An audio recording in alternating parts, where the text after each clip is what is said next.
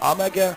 They already played beforehand, and we've seen them playing against the Connecticut Mackers with a 8-0 victory, and later on with a 7-0 against the Switzerland ladies from Helvetia. Now we're starting in the match now. We see here the blue team Akkaren against the Danish team Amager in white. And we're expecting here quite offensive play from the Norwegian ladies, as we are used to see that, while we are seeing a very compactive, super proper defense from the Danish girl. Let's see who's going to win here, offense or defense. Nevertheless, we are starting here with the Norwegian girls with their first attacks here. And so far we have a lot of bring the ball to the surface with some scrums. And this takes, of course, time from the clock. Really going fast.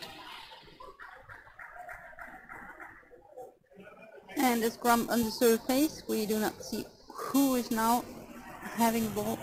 And Akkaren going.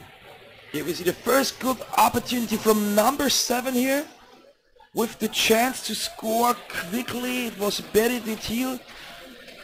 She started here with the first good movement, or the first good move for the Norwegian ladies. This was quite nice, attacking here. She had a fast break, coming fast. This is what we're expecting to see from Norwegian ladies a lot. Many of these ladies won the World Championship in Graz this year, so we have super experienced players. On the other hand, we have the Danish team. I also see a lot of names I've also seen and recognized during the World Championship. So here are a lot of well-experienced players in the water here. So far we see 2 minutes played, 0-0. We had the first chance on the Norwegian side for Akkaren. Nevertheless, the score is 0-0. And now we see here, as you can see, a quite active movement from number 11, the captain, Marianne Heidam from Amager. She was like pushing a bit the defender away. For my personal feeling, it was a bit active here. Nevertheless, the referees let them play, no call, and here we see the fast counter-attack pass for number 2. Now. And Marie Breitendijk here with the second good chance here so far, but well defended by Amager. It's a tough match, like Akkaren won last year the Champions Cup, if I remember right. So they're here also coming back to, let's say, re-win the title. They brought it here to bring it home again. On the other hand, we have Amager, the girls.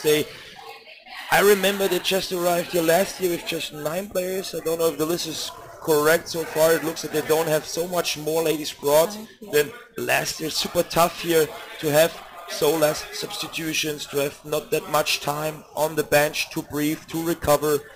Of course, you can start here super nice in the first half, but on a long-term perspective, in the second half, it will show how this stamina is working and holding this pressure, this tough level here. You see here the different pattern. Amager, while Amager is trying here to keep the ball in the corner a bit more, keeping the ball possession, you can really see how quick the ladies from Akkaren trying to get close to the goal and to score, even here with a lot of passes, a lot of fast swimmings, and here even the next good chance with a pass on the other side. 25 is doing this, but no goal. Well defended by Amager. Well defended so far. And now an attack from number 9. And they still keep the pressure and keep the ball.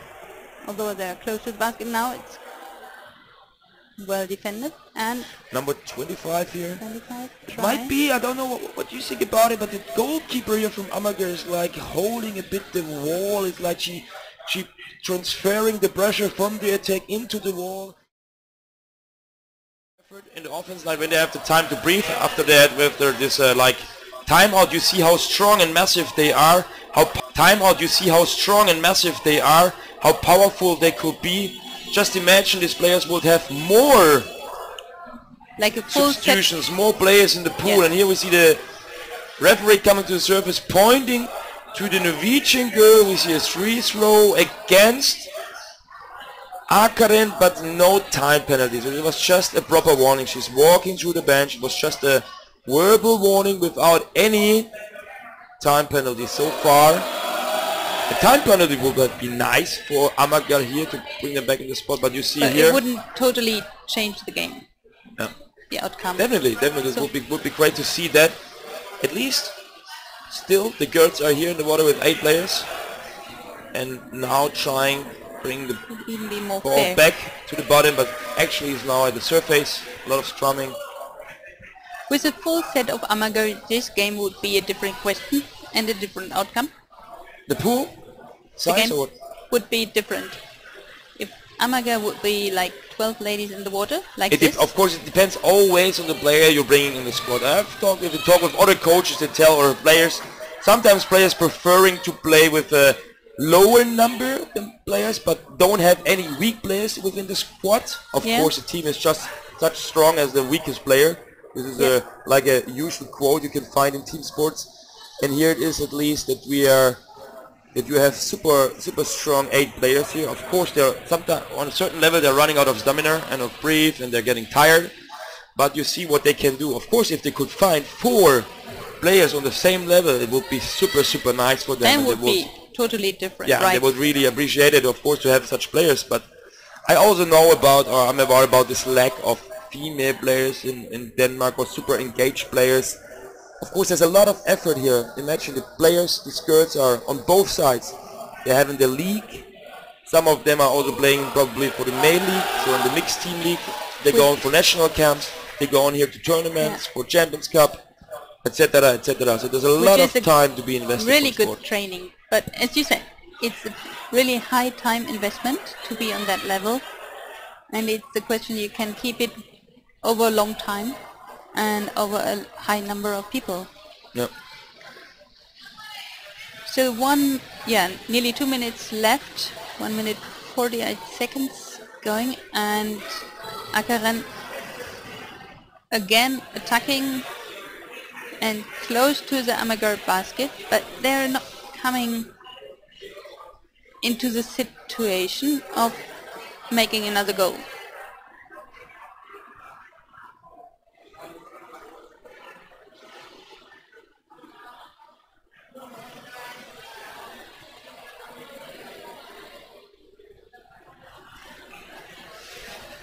And even when it's going for 10 seconds or longer, the pressure from Akkaren, the Amager team is clothed in the defense. Completely good. Here you see, for example, the defender is a bit holding the basket. This is also not allowed, but of course there was not enough pressure here at the basket to call here another penalty. But here you need to be very careful about how you defend here to not receive another penalty call. Nevertheless, it's 45 seconds left here. The score is 3-0 in favor of Akkaren. Amager with 8 ladies here did so far. Super great job here in the defense level. And Akkaren here on the other side was also putting a lot of efforts here in the offense. No, it was at least here another good double team passes here, and maybe this was also a bit holding the basket here from the number from the Danish player. I'm not really sure if the hand here at the ring was just like touching or if it was holding, but nevertheless the referee here on the open side didn't call it, so they keep going. And yeah, it's not a game changer at all, because the favor is still on the Akkaren side. They are going to win this match. 6 seconds left. And we've seen 2 goals from Christine Nergat, one by penalty and one out of the game. And to be honest, unfortunately, I don't remember the first one. But well played by Akkaren here. They are making it right now to the semi-final. And here we see number 19, Leider, and her team. They are playing now tomorrow and up to the 5th place, maybe maximum, or 4th place they can be. Like I think in the final they are playing here.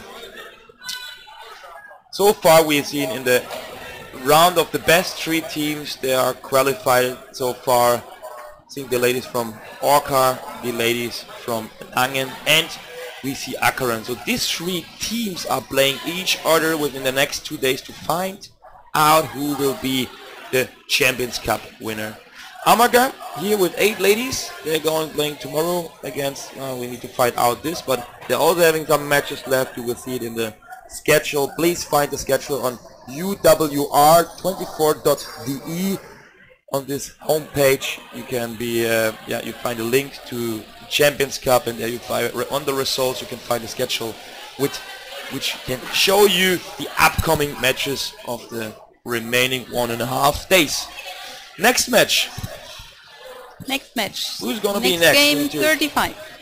3-0 was now we had now the Akkaren against Amager with the 6-0, and the next match will be the team from Italy, Firenze against Zurich from Switzerland.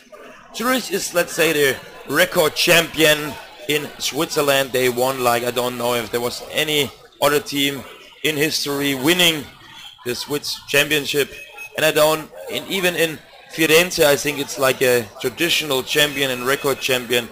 So since I've started to watch the Champions Cup, I've never seen a different team than Firenze or Zurich. So both teams have been here many times and are super experienced. And let's see, they also have played many times against each other. So always I remember to have seen close matches. It will be Zurich in white and the team from Italy, Firenze, in blue.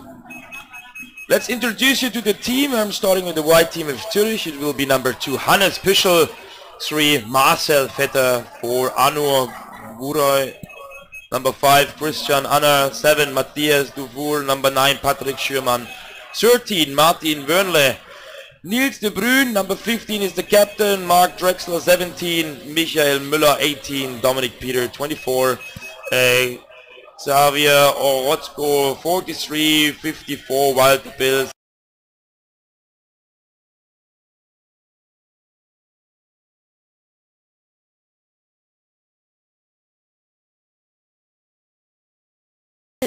Ciani.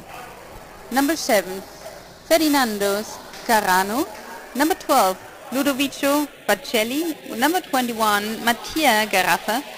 Number 23 Samuel Moschi. Number 25 Andrea Medekin. 26 Umberto